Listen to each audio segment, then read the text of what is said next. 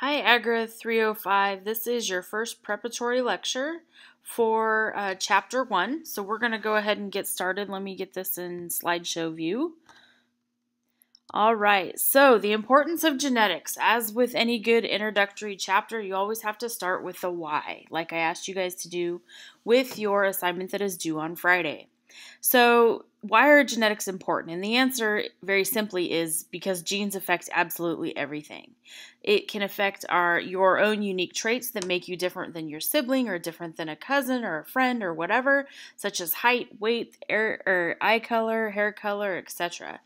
Genes also affect our ability to resist diseases and also will affect our ability to either express or not express a certain type of disorder.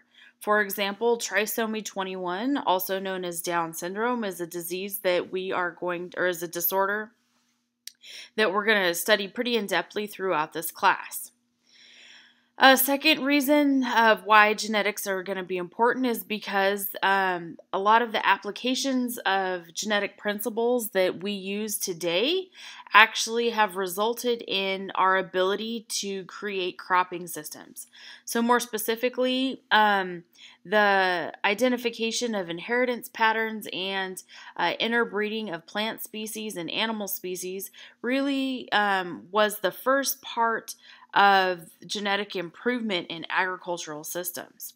And those technologies, even though they seem pretty primitive now, they led to the Green Revolution of the 50s and 60s and to the modern technology that we have today. Finally, the pharmaceutical and the medical fields rely heavily on on genetics. Sorry, that went a little too quickly. And those genetics are actually going to be manipulated by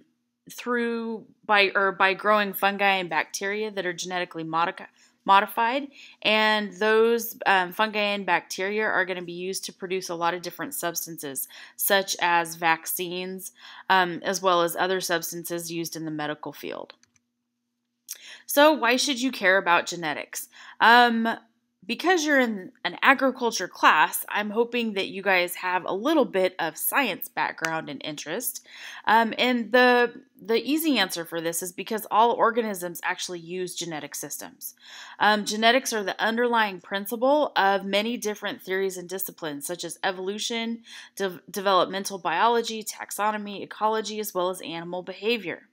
And if those two reasons aren't good enough for you, you need Agra 305 to get your degree. So be like the little graduate dude in the photo there and make sure that you pass this class.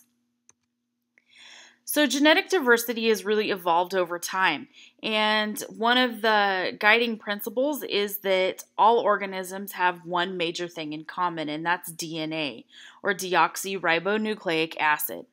And DNA is a universal genetic code of which all life on Earth evolved from a primordial ancestor. So this is the evolution theory. And this theory states that basically this primordial ancestor arose between 3.5 and 4 billion years ago.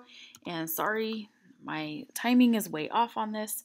And that evolved into all the organisms that we have today. So genetics, like we talked about this morning in class, is split up into three major areas or divisions: transmission, molecular, and population.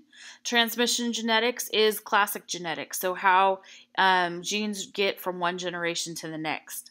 Molecular genetics are going to be studying the molecular chemical nature of the gene and how that information is coded in the gene and replicated and then expressed as protein. And finally, population genetics is the statistical analysis of genes. So looking at populations, the incidence of alleles, disease, etc. Model genetic organisms are something that we're going to spend a lot of time studying some of these founding principles about, specifically when we get to heredity towards the middle part of the semester. But you need to have a good handle on what they are now. So model genetic organisms have characteristics that make them very useful for genetic analysis. More specifically, they're easily maintained in a lab setting, they're very prolific and can replicate very, very quickly. And those two components are very important for model organisms because in order for us to identify different genomes to help fight different diseases, we're going to need lots and lots and lots of animals or lots and lots of cells, lots of plants. So these model organisms have been proven to replicate very, very quickly. In addition to those two reasons, the model genetic organisms will have had their entire genome sequenced, and we'll talk more about that later in the semester. So the 6 species that you see on this slide are actually the major model organisms that are used throughout multiple disciplines today. So genetics is not a new thing. Some of its earliest applications were during the domestication process.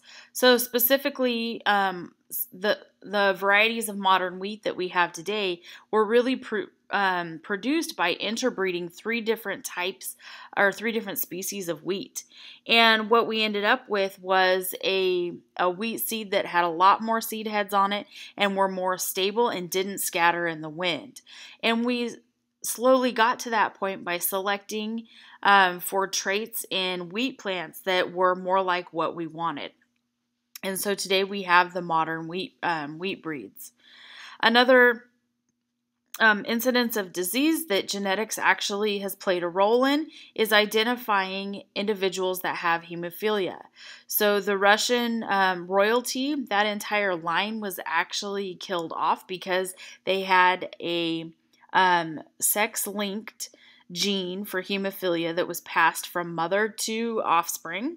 And hemophilia, for those of you guys that don't know, is anytime you express or experience any type of trauma like a cut or a puncture, the clotting factors in the blood are not there because the gene in the DNA is not there to make the clotting factors. So that individual, unfortunately, tends to just bleed out and die. So some of the early incidents of how genes got from one generation to the next back in Aristotle's time was this theory of Pangenesis, where this concept really focused on the brain and the heart having a contribution to the cells that were passed on to the next generation. So I want you guys to spend some time in the books reading about Pangenesis versus the germ-plasm theory, and just as a point of caution, so the germ-plasm theory is actually the correct one that we are going with today, not Pangenesis, just in case you guys were confused about that. And so then we get to the father of genetics, Gregor Mendel, who was a monk, and he discovered the basic principles of heredity, and he did this using pea plants. He was able to identify that certain structures on peas, whether it's the color of their flower or the type of the seed coating that they had, wrinkled or smooth, was really translated from one generation to the next, and the offspring had a direct result from the parents. So we're going to study his work very intensely when we get to chapter 3 and chapter 4, and just realize that a lot of Mendel's work actually led to a variety of the newer discoveries that we know today, such as cell theory, cells' ability to have structures and organelles, and then Darwin's publication on the origin of the species that he published in 1856. So this kind of brings us to the end of chapter 1, and I want just to let you guys know that we're going to jump into a quick review of a few things that I'm hoping that you know.